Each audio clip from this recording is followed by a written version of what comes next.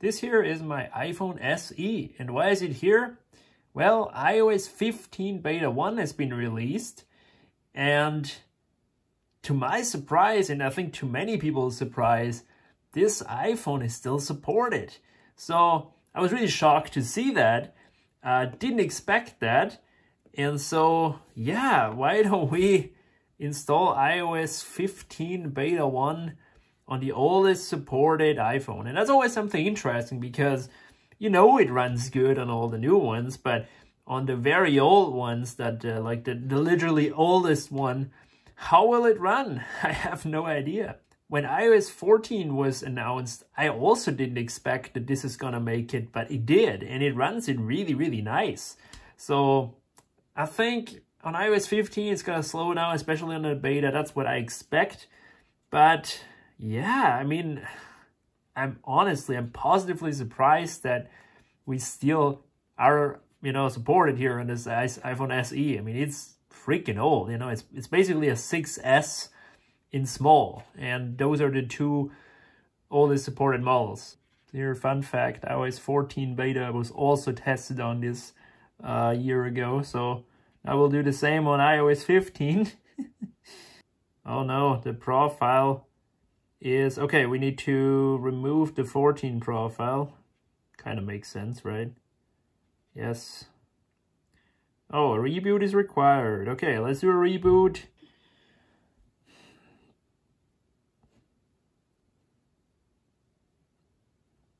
The iOS beta is a pre-release software. Good to know that. Another reboot? You serious? How many times do you want to reboot this thing? We got the iOS 15 beta software profile here. And now let's click software update. And hey, here we have it, iOS 15 developer beta.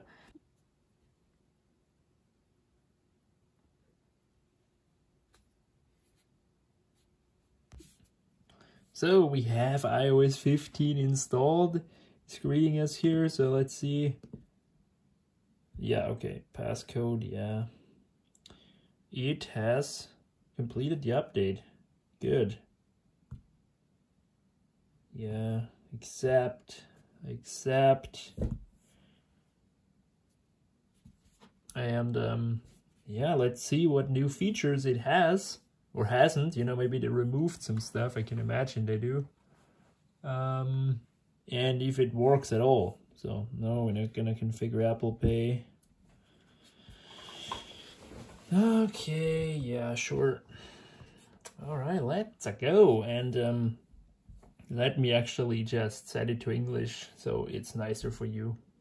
The language is now English, and as you can already see, they redesigned here the settings interface, so they made it all a little smaller, which definitely you can take notice, definitely that on the smaller screen here of the SE, as you can see, 15.0, and oh no, the coverage has expired. Like, this is only a hack together, like from parts SE. So anyway, wow, that took up quite a bit of space.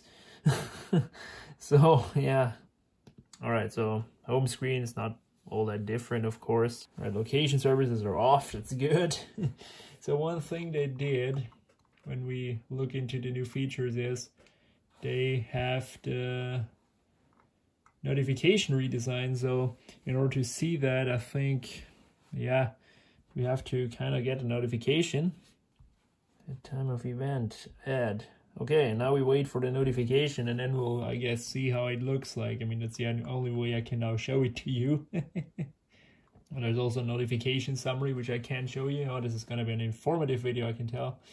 Then I have to focus. Now, I don't know how you set that, so why don't we go and look it up in the settings here. Focus, allow focus. That's a different focus. Notification center. Oh yeah, there it is. Focus. No, not that. That's rotation lock. There you go. Focus. Focus on what's important. Sleep. Oh yeah, there you go. This is how it looks like. Yeah, there you didn't catch it. Okay, this is the focus thing.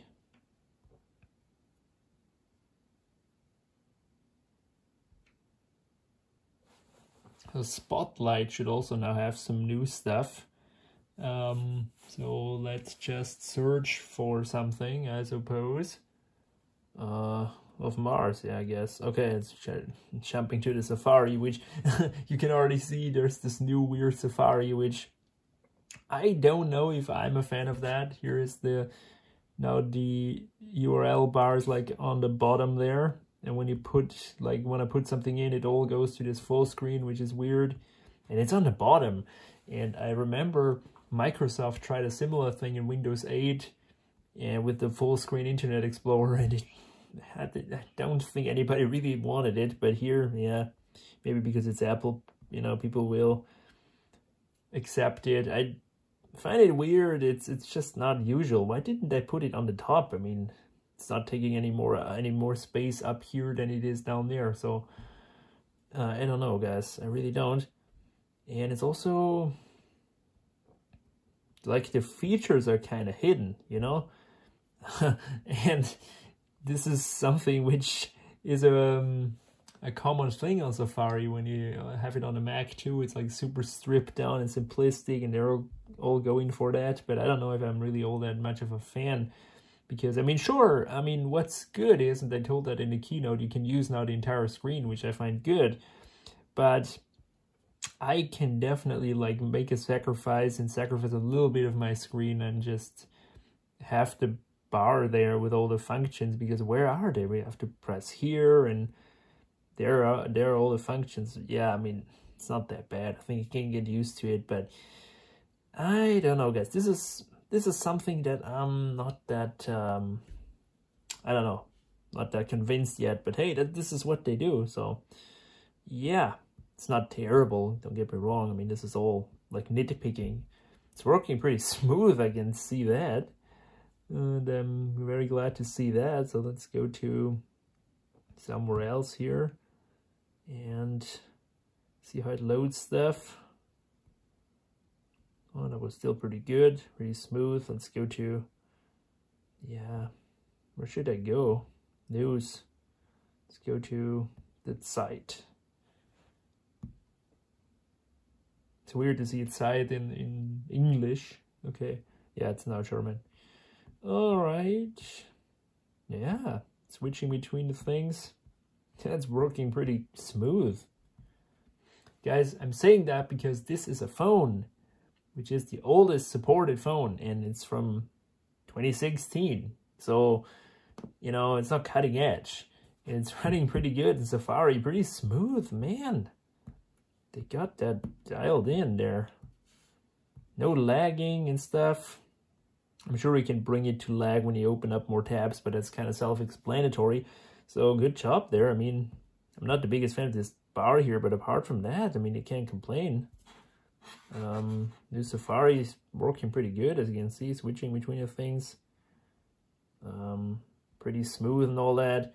So, liking what I'm seeing so far. But it's not what I actually wanted to try out. I wanted to try out some more Spotlights features, but I'm not sure if they work. Now, there's also live text, which I'm, you know, eager to try out, but I don't know. It just doesn't seem to be here. And, well, maybe I'm just too dumb, but I just can't find it anymore. Okay, guys, it is actually the case that live text doesn't work on some devices. I don't know on which devices exactly, but it doesn't work on this one. Maybe you need higher end hardware, maybe Apple claims you need it, but hey, they removed it. Yeah, it's fine, I guess. Would be nice if they included it, but yeah, this is what they did. I cannot show you FaceTime, obviously, the new FaceTime, which is basically just the It's basically just glorified like Zoom, or it's just like any other video communicating service nowadays. So it's not that all that interesting, I'd say. And yeah, I mean, the new iMessage, I don't know what else is new in iMessage. The thing is, I know iMessage is really popular in US, but here in Europe, at least in Austria, not so many people use it. So they tend to use like more WhatsApp and such. So still, it's not unpopular. Just I find myself not to use it all that much. Actually, very little.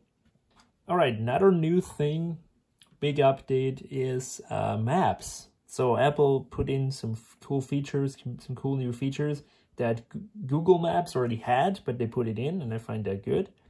So I don't know if I have Apple Maps installed here, or I did delete it maybe, I don't know.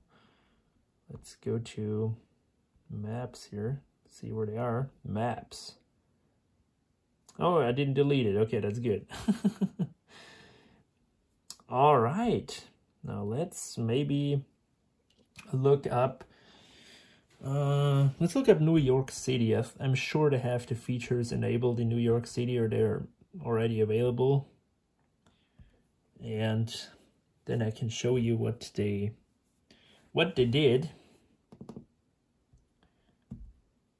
Zoom in there. I redesigned that. It's looking a little more fancy now.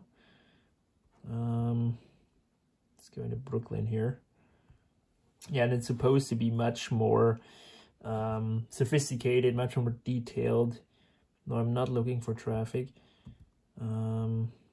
Just can't find any example here. Maybe they didn't do it in New York just yet. Maybe I'm on the wrong coast. Let's go to LA.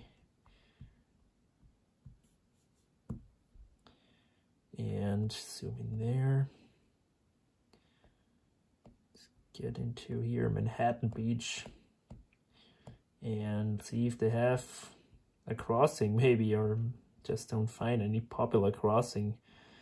So I'm not in San Francisco because the webpage I'm reading the features of has San Francisco, so it's most definitely gonna be here. Something. Ferry building. If we click on that, as I told you, gives you informations about it. And once again, I gotta say, this is beta 1 running pretty smooth on that old SE iPhone. See that? That's looking pretty good. Very usable. It's not like in the old days where when you had like iOS 7 on the iPhone 4, it would be a lag party. Here it's pretty good. Absolutely usable, very smooth. So not bad at all. And it can only get better, right? So, okay. I think that's also a new feature, I suppose. I don't use Apple Maps, so can't tell you that. But I cannot find a crossing. Let's do driving. Let's see what it does here. I think that's traffic information. Let's do it again here. What is public transport? Well, you all know how the crossing looks like. I'm sure you've seen a review or something, so anyway, I just can't find it. But my verdict is, runs pretty good, runs very smooth, absolutely usable. I mean, this is beta 1, and it's so good. So yeah, I mean, there was a little lag bug, but hey, it's a beta. Okay, now big new thing is the weather app. Let's look into the weather. And that loads a little longer. Okay. Look at that. It's like you can tell that it's just shrunken down from the bigger screen. But yeah, I mean, it's a little laggy. Maybe if we close the other stuff here, it's getting better. It's not all that great, but hey. Let's look up here. Zurich. No, that is Munich. Why does it always go to Munich? What the hell? Moscow, does that work? Moscow works. Okay, good. It's funny how it's in German, though I said it to English. Okay, and this is the new weather app. Really sophisticated, really cool. That's probably one thing I'm looking forward to most, like the whole new weather app with the really detailed info. You can see all this stuff, all this information.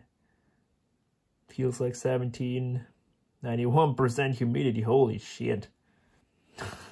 Okay, well, but it is not smooth, so they need to improve on that.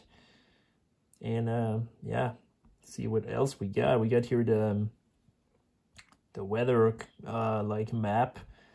No, I'm not sure if it's working in Russia. I mean, why should it not? We get here 17 degrees in Moscow, but we go here. Okay, air quality. Does that work? Unavailable, okay.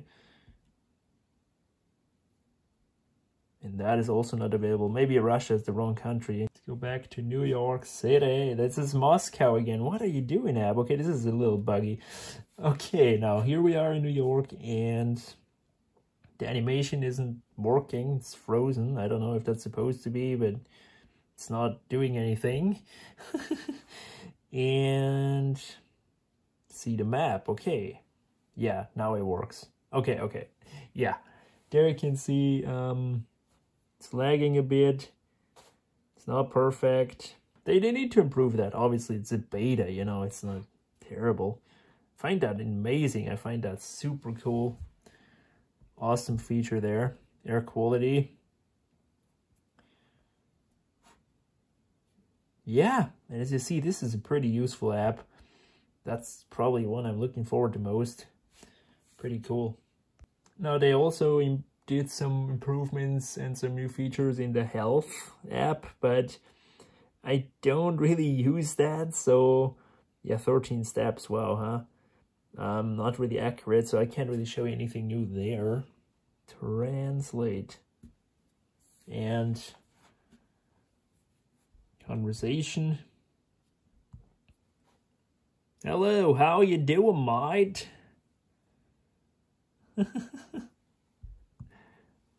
I'm doing great, mate. Yeah. Now something useful for once, please. I think this was already there before, but I could be wrong, guys. Okay, yeah, so this is my little, well, first test, like hands-on on the iOS 15 beta 1 on the iPhone SE. And yeah, it's pretty cool, though it has some features missing, like the live text that's not working, or it's not supported, or it's not there. And also the visual lookup, like I didn't get it to work, so maybe I'm doing something wrong, or it just doesn't, it's not supported either. I mean, this is obviously a coffee, but yeah, it's like, I don't know, you can't do anything, you know what I mean? Maybe I just can't find it, but the same was on live text. It's here is like HTC written. Here is quite clearly a text, but yeah. So I suppose this is not. It's not working on this phone, but that's fine. That's really fine. I can feel it's hot, but that's to be expected. I mean, this is beta 1, guys. Beta 1. Can you believe that? And it's running so smooth. Like, you could use this. I mean it. You could really use it. Yeah, guys. So this is it. iOS 15. I'm gonna keep updating it, and maybe it gets improved. I'm pretty sure it will. I mean, they always did that in the past. So thanks for watching, and see you later.